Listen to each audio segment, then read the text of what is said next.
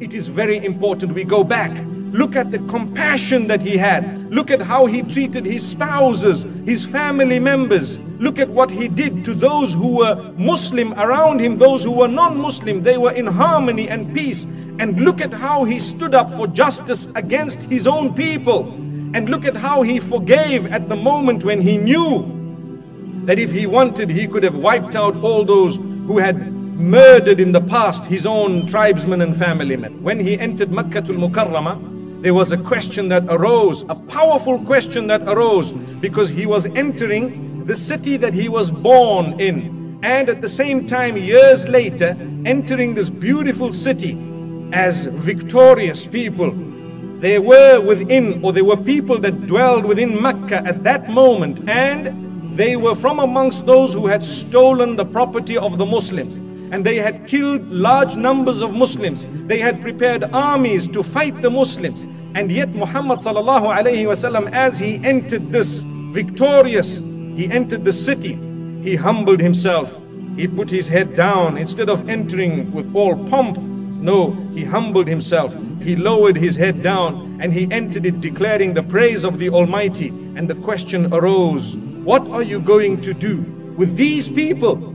What are you going to do with us who have perpetrated so many crimes against you and against those who followed you? Today you have come to us victorious.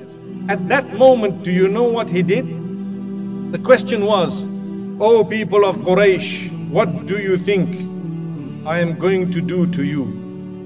Ya ma'shara Quraysh, ماذا تظنون أني فاعل بكم? O people of Quraysh, what do you think I'm going to do to you? What's going to happen? And obviously, this question was in order for them to think what they would have done if they were in that position. That's one of the reasons.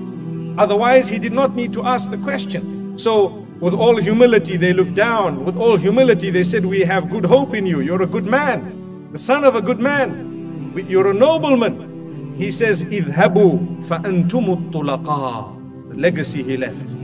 He says, you can go free, you are the ones, you are free, no retribution today. I will tell you what my brother Joseph, may peace be upon him, told his brothers, no retribution against you today. Amazing. This was the legacy of Muhammad sallallahu alayhi wasallam. He forgave when he knew that he was able to revenge or to get back at those who had harmed him and his people. Still he said, no, I will forgive you. Amazing. And as a result, so many of them entered the fold of Islam. And so many of them saw the beauty and the light that he had been teaching all along.